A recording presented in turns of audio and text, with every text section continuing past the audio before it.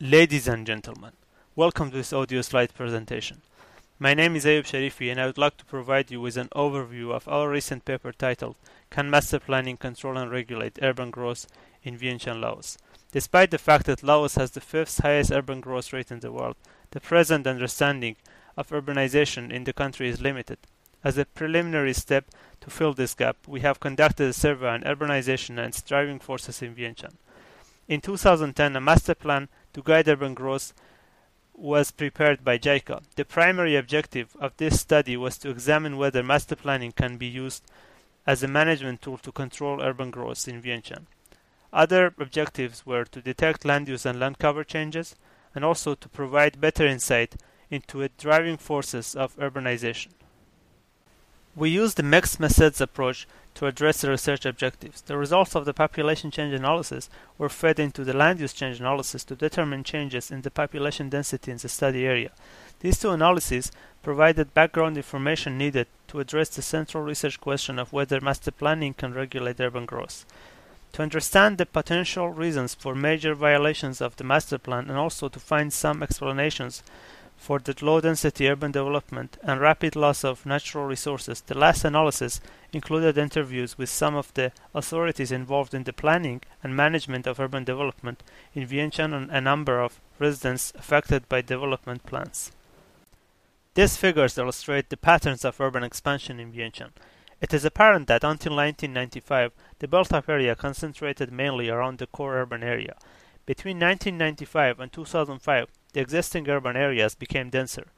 It can be seen that the urban area has started to expand outside the core urban area and it sprawled outward into the surrounding farmlands and forests. Another clearly visible change is the increase in development along the major transport corridors. Overall, the total built-up area increased from 4.30% of the study area in 1995 to 5.77% in 2011. We observe from these figures that, over time, the area covered by forests has decreased. Generally, deforestation in Vientiane can be characterized as taking place in two phases. First, forests are replaced by farmlands and pastures. Later, some of these areas are replaced by built-up areas. To examine viability of using master planning, we overlapped the corresponding part of the classified image of 2011 and the master plan. This way, we identified the major discrepancies between the land use proposed in the master plan and the actual land use.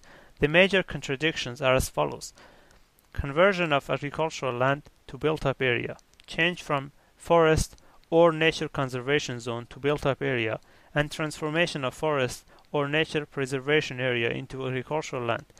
These figures illustrate the spatial distribution of these major contradictions, indicating that the actual land use significantly deviates from what is proposed in the master plan.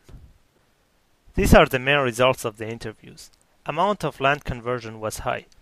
No practice of regular patrolling exists in Vientiane. There was no strict enforcement of regulations.